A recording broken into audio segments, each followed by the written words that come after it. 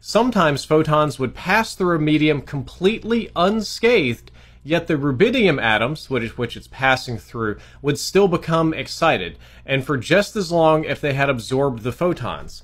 So again, the photons did not get absorbed by the medium and did not seem to interact with the medium, but the medium still got excited, which is very weird. And even stranger still, when photons were absorbed, they would seem to be re-emitted almost instantly, well before the rubidium atoms returned to their ground state, as if the photons, on average, were leaving the atoms much quicker than expected. And they worked on a theoretical framework for all of this and studied it, and at the end of the day, they came up with the conclusion that, bizarrely, the photons seem to be exiting the medium, at least some of them do, before they ever enter it, or at least the medium behaves that way, which is, I think, shocking and wild and shows how very little we understand truly about particle physics. Does this mean they've invented time travel? What the? Well, Tartaria was everywhere, and the history is fabricated, completely fabricated, all of it. We used to think, well, the Middle Ages, we really don't know what happened. We realized that they invented the Dark Ages, and they put it there to push a lot of things into the past. And we realized, some parts of history could be wrong. But no, not everything is fabricated. Everything is fabricated. One interesting thing is the architecture that we find all over the world, in all our cities, that ancient Gothic-style architecture, incredibly intricate design, and people look at it and say, oh, but that's just how they did things in the old days. Several of those buildings are simply stunning. The architecture of those buildings is absolutely enchanting. And think about it, if we lived in a feudal culture, if we lived in a culture where you had to go out and work to make a living and earn a wage in order to pay to stay alive, you never would have had the time or the inclination to build buildings that look like that and function the way they did. Said it before and I'll say it again. I think that we stumbled upon a lot of things that were already here before we were. Not so much like modern day buildings and things like that in cities, but like the pyramids and whatnot. Like, I do think there were a lot of things here before we got here. I do think we took a lot of inspiration from these previous civilizations that were here before us, previous technology, secrets, knowledge, things that we've found over the years. But this Tartaria stuff, man, it's super interesting. I love it. It's kind of wild and creepy at the same time. Being from Chicago, watching a lot of this stuff really made me rethink the Chicago fire, as if like maybe they burnt down the city of Chicago to hide a lot of the old architecture and secrets and basically evidence of a more intelligent civilization, and then just rebuilt a new city on top of it. It just kind of makes you look at all these other similar things that happen across the world, just tearing down old stuff and building new stuff on top of it. Not necessarily just to progress, the city and update buildings, stuff like that, but for like a more nefarious reason. And if this is your first time here, make sure you give the video a like and subscribe to the channel to see more videos like this. We do them all the time. April 6, 1989, and that's when Gene and me and Bob's wife and his wife's sister, we drove in. We had in the back Geiger counters, film, cameras, videos, everything. And as we drove down Groom Lake Road at that time, we thought that the legal cutoff was that road that comes down from Mailbox Road. And so when we got there, I said, look, let's just stay here, and even if we get a mile closer, it's not going to make that much difference in the film. And they said, no, let's go on. So we went another couple hundred feet, and we had the lights out. As we stopped, a couple sets of headlights came on in front of the vehicle, and we decided to run because I thought we were in illegal territory. As it turns out, we weren't, and we could have all avoided a lot of trouble. And Bob never would have lost his job, and I never would have lost mine if we'd have just, sat there and let him walk up to us. But the fact is, we thought we were in illegal territory, and we turned around. We started going 90 miles an hour down the road with them in hot pursuit. We almost made it to the highway, but they had sent another Bronco around and cut us off. And when we saw him coming down the road, we stopped. Bob ran out in the desert. I jumped out and started setting up the telescope, and that's when the first Bronco came to a halt. And I ran up and threw my hands against the top of the car, and I said, holy smokes, you guys aren't dopers, are you? You scared the hell out of us out here. And they get out, and they all were armed with machine guns, and they stand around. There was like 4 or 5 of them, and they stood at port arms around us. And the one guy said, "What are you guys doing up here?" And he said, "Oh, we're just looking at the stars." He said, "Well, why did you run?" And I said, "Like I said, we thought you were dopers." And he said, "Well, we're not. We need to see some identification." And we showed him some, we had to give him our social security and the driver's license, and he ran it, and all this process took about 30 minutes.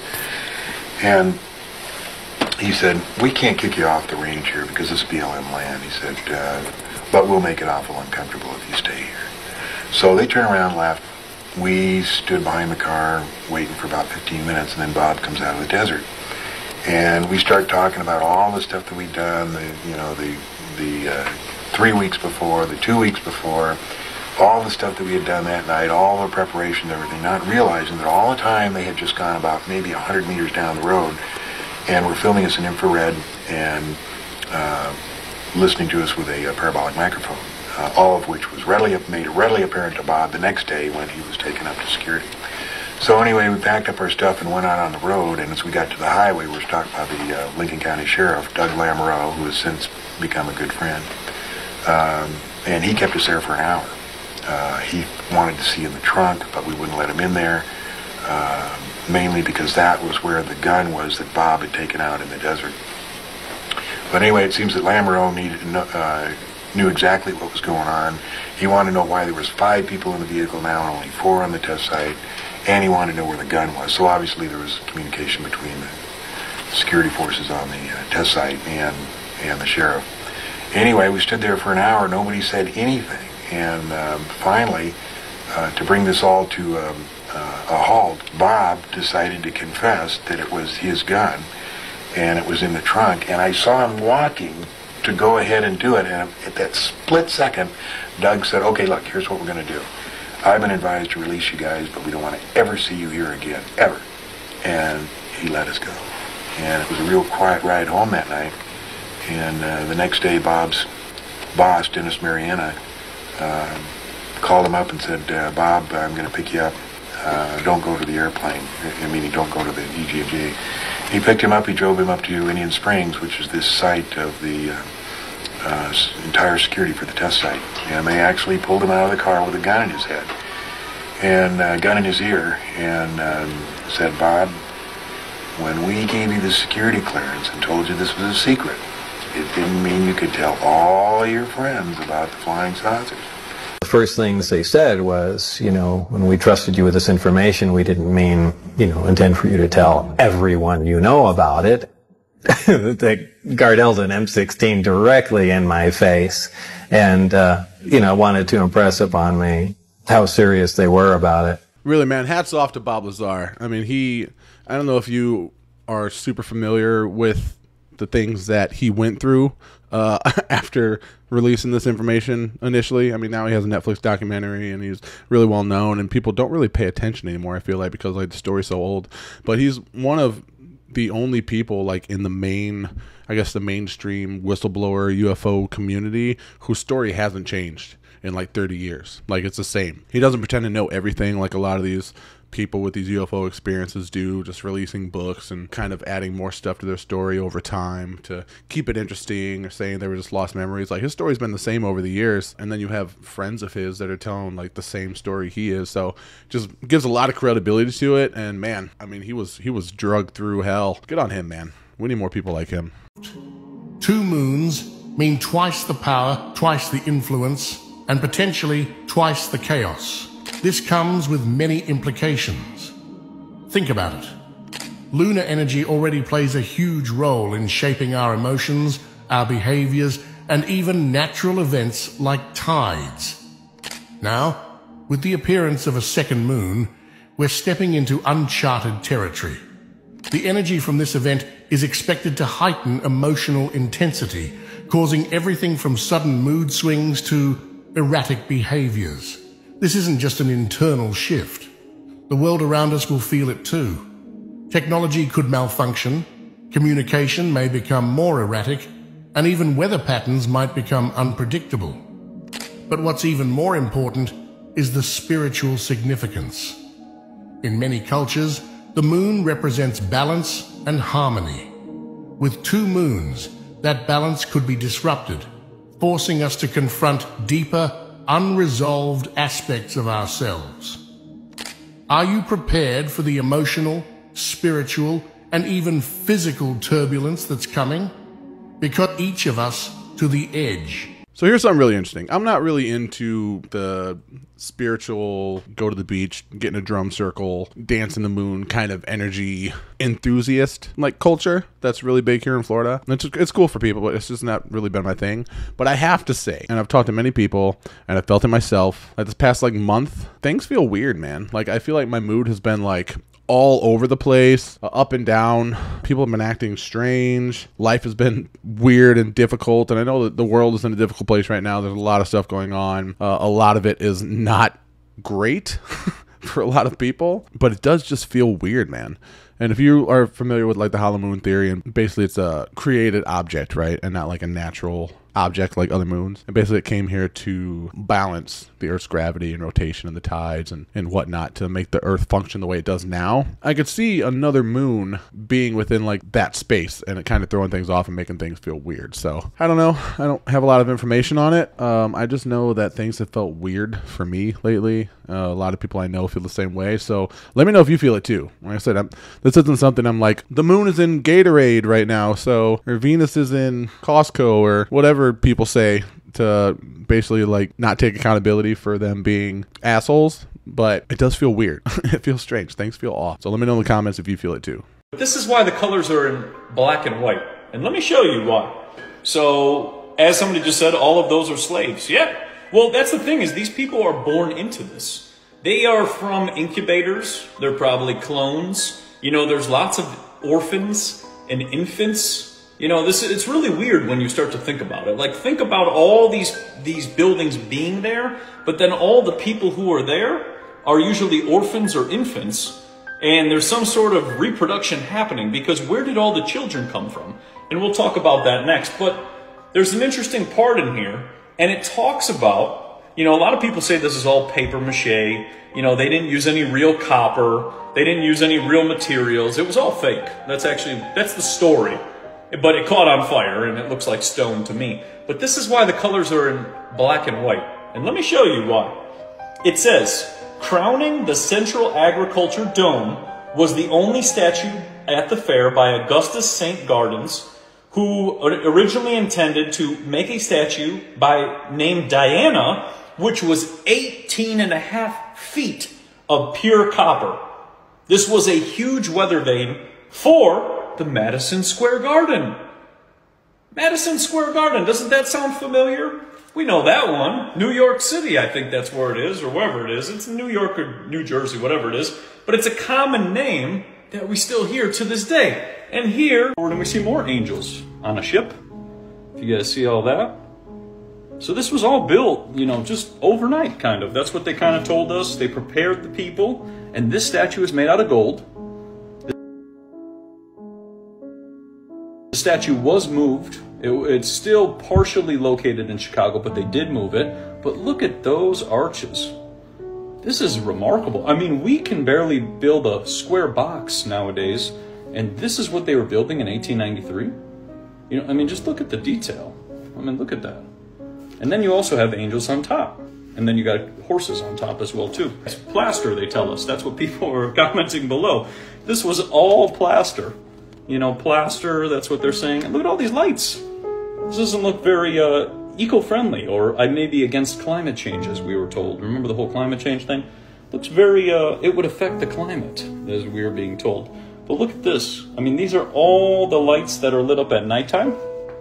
And those are on gas and dynamos and everything related to this. So for me personally, the thing that bothers me the most and makes me the most upset, if all that stuff was real, like brick, mortar, copper, steel, however they made it, if they ripped it down for whatever reason to hide the ancient civilization or the older, more advanced civilization, that is the most upsetting thing to me. I mean, people travel to Greece and people travel to Italy and all over the world to see these types of buildings and monuments and structures and just this beautiful architecture. If we had that here in the United States, I know there's still some, but if we had like that, a lot of it, like if that was like our main architecture and they tore it down for whatever reason, that is so upsetting to me. But also the Chicago World Fair that this, you know, Tartaria book or whatever is talking about, this guy has, they actually had a moving walkway, which was insane. It was like in the airport, the moving walkways, like the horizontal escalator basically that speeds up your walk from terminal to terminal. Like they had that there. There was like video of it, and it's crazy. I mean, the fact that they had, you know, in the late 1800s when it's supposed to be like horse and buggies and Little House on the Prairie type stuff, that they had all these things. If they were able to make this kind of architecture with quote unquote paper mache, why don't they still make it like that? Why don't they make it like legit though? Because that was literally beautiful. That like bridge and those arches, like it looked like ancient Rome or Greece, but like here in Chicago. I want to see that shit, dude. Apollo 11.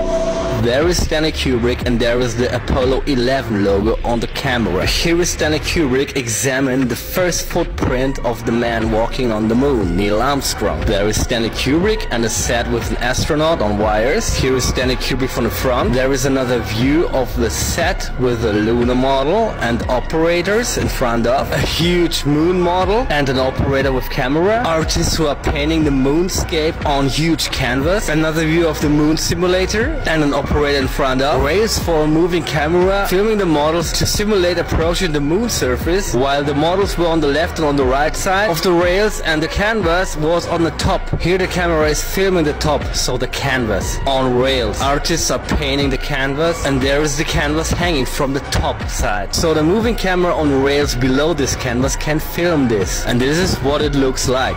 Here is the moving camera on rails filming the canvas. I'm just gonna say it. I believe it. I believe it's real. I believe that we walked on the moon on Stanley Kubrick's movie set. 100%. Like, so some of this footage, I could see it nowadays being AI to kind of create like this, trick us into thinking that, you know, Stanley Kubrick actually did that. I don't know if any of that footage is real. It's so hard to tell nowadays with AI being so advanced. But I've thought that for a long time. I think there's a good chance that footage is real.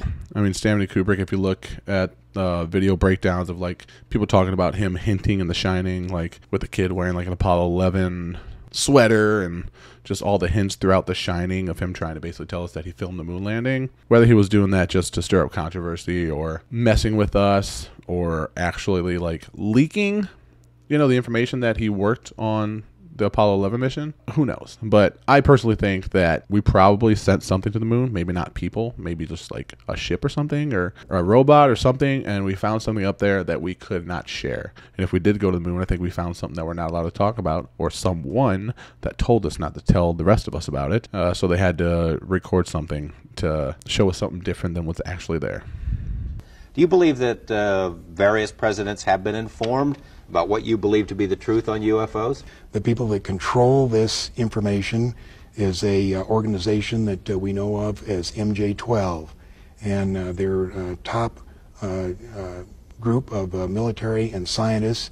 And I do know that when the president becomes president, it takes at least 3 or 4 months before he actually gets the clearance to know everything there is. Now that doesn't mean they tell him, but it does take 3 or 4 months to get. The quote from Carter when he was during his election campaign, "If I become president, I'll make every piece of information this country has about UFO sightings available to the public and the scientists. I am convinced that UFOs exist because I have seen one." Jimmy Carter says he saw one. That's Jimmy Carter. He saw one in 1973. But he didn't tell us, did he? He doesn't. The pressure is enormous on these people to cover this stuff up. The Air Force has made an art form of ridiculing people who have talked about this thing. They've done an excellent job of covering it up for the last 40 years. George, basically what we're dealing with here is, I'll give you the bottom line. Okay. I'm not trying to sell it. I want to hear your thesis. I'm not trying to sell a book. I'm not trying to promote a lecture. This is based on what I've come across after intense research in the last year. And I have found out that the government has retrieved between 10 and 15 actual flying saucers, 3 of which have been in perfect condition, 1 of which they tried to fly. Up at the test site, there's a report that of the 3 that they got in perfectly good condition, at least 1 is up at the test site and has flown, and 1 was being flown as of 1981. By us? By us, yeah. There's not a doubt in my mind that we recovered spaceships. I don't know if they're from space or from Hollow Earth or from the bottom of the ocean, if they're time travelers, if they're interdimensional beings, if they're extraterrestrials from outer space. Who knows? I don't know. But I 100% think that we have encountered these ships and these beings, right? These humanoid beings and all these things that these whistleblowers talk about. There's not a doubt in my mind, man. Our jump in technology since the mid 1900s of when they supposedly like recovered all these ships and stuff, and they claim they didn't, has been like insane. And I know technology just exponentially increases like that. That's what happens, especially now with like AI and things like that. And we've had AI for a while, much longer than they've told us. I mean, I feel like we would have to have something to refer to, right? Something to kind of reverse engineer, something to teach us, or someone to teach us in order to have the exponential growth that we've had within just like technology and in our civilization. I don't know. You have to let me know what you think, but I am 100% on board with all these whistleblowers for the most part.